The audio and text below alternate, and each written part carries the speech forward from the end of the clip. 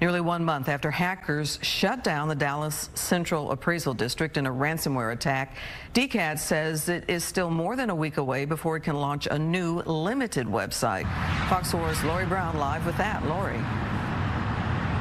Lori, the attack on the Dallas Central Appraisal District shut down the system's servers, email, and website.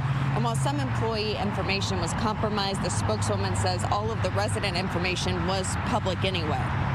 The Dallas Central Appraisal District has experienced a cyber attack. That's the message callers to the Dallas Central Appraisal District are still receiving after a ransomware attack November 8th. Cheryl Jordan, Director of Community Relations, says DCAD hopes to have it resolved in a couple more weeks. We were hacked and our data is been compromised. We don't have access to email, our computer system, our website, all of our computer electronic information is down.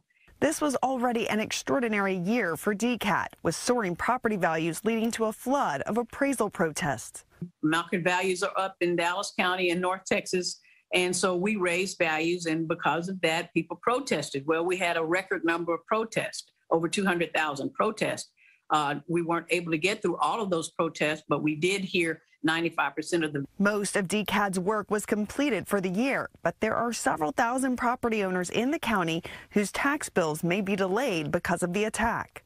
That's because our system is shut down. Dr. Murat Kantar-Jaolo, the director of UT Dallas's Data Security and Privacy Lab, supports DCAD's decision to not communicate with the hackers, as some government agencies have done. Supported. This is like paying ransomware for kidnapping type of scenarios, and when you start paying, it becomes profitable. Not paying is the right approach, painful one, but I believe it's the right approach. Dr. Kantar-Jaolo says it is important for entities to have protected backup systems, so if an attack happens, they don't have to skip a beat. And he considers it crucial for local and regional government agencies to be prepared. Every city, if they don't have a ransomware plan now, they should have a specific ransomware recovery plan in place by tomorrow. I mean, if they don't have it already by this morning. Homestead exemption forms are not available on DCAD's website right now, but Jordan says that homeowners don't need to worry. They will be mailing out hard copies of the forms to all new homeowners in January, when they also expect to have the website system resolved by then. Clarice.